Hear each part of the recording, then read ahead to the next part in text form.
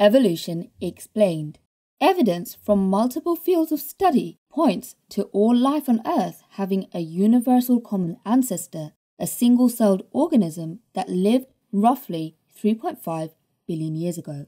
The theory of evolution explains how the great diversity of life developed from that one organism.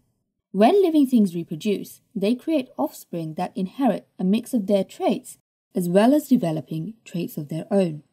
Small changes can add up over multiple generations to create dramatic changes, and animals may even evolve into different species. These changes happen via DNA mutation and recombination. DNA mutation.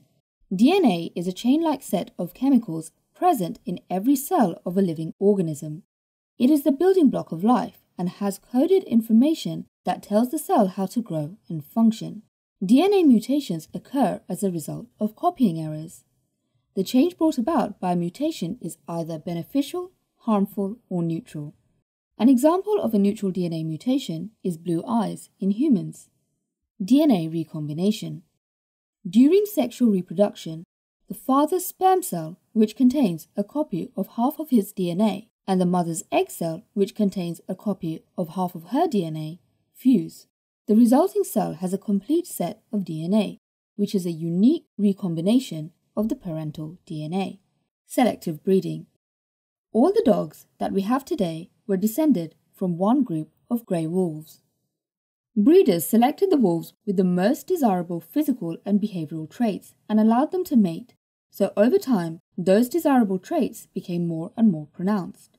More and more specialized breeding led to all the breeds of dogs we see today, from Labradors to Pugs. Natural selection. When nature creates new species, it acts like the dog breeders, albeit over a longer period of time. Animals that have less desirable characteristics to survive in their environment are selected out by nature, leaving only the most suitably adapted to survive.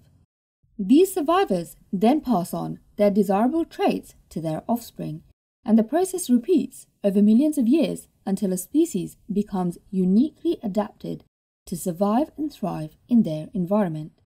Predators, parasites, excessive competition, toxins, climate change are just some of the things in nature that weed out the weaker members of a population from the rest. The consequence of natural selection is neatly expressed by the phrase survival of the fittest, and that in a nutshell is evolution. This is a brief overview covering the basics of the theory, and this video is designed to be a springboard for further study. As always, I hope you enjoyed this video, and please subscribe to London City Girl for more interesting and educational videos from me.